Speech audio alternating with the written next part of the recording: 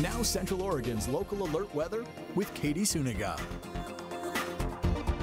Here's the fresh snow that we received over the weekend on the Cascades with some clear skies. It was great to see a nice dusting along the Cascades, but as we mentioned last Friday, the temperatures are already starting to warm up, which means that snow may not last for very long. Expecting it to begin to melt even as soon as today. Maybe tomorrow will be the big day because it's when we start to see our temperatures really rise, and by the end of the week, we're up there again. Here's the look off the Prineville Reservoir.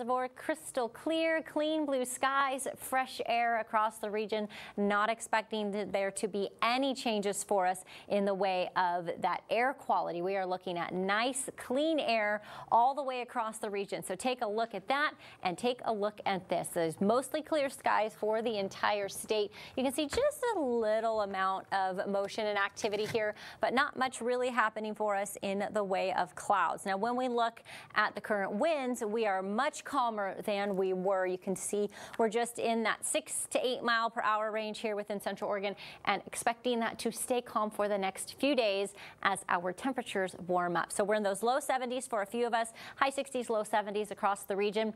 This is not the warmest we're going to be. We start to see our temperatures go even warmer tomorrow as this ridge of high pressure is moving in. And this is when and why we're staying clear through tomorrow. We may see a few clouds you'll see here on our future track come through, but not until we get closer into Wednesday. We stay fairly clear. Here's a few clouds for us at 7 a.m. Some rain to the north, but nothing expected to be here within the region. And you see those clouds come and go, very light, all the way through until we get to Friday. That's where we're expecting to stay mostly clear all week. The temperatures, I mentioned that we're seeing some shifts in those. So here's where we all are right now. This was a below average day, obviously warmer than yesterday, but not as warm as we're going to be. And you can see how quickly our temperatures drop all the way down into those early hours of the morning. And 37 is right about where we're expecting to bottom out in the Redmond area. You'll notice temperatures around the rest of the region have quite a big spread. We're looking from the high 20s in La Pine to those mid 40s in Warm Springs. Then we could be those mid 30s in Sisters and in Sun River, maybe upper 30s for Prineville and Redmond. So we're seeing a pretty big change in those temperatures, not uncommon for us, especially this time of year as we're changing seasons.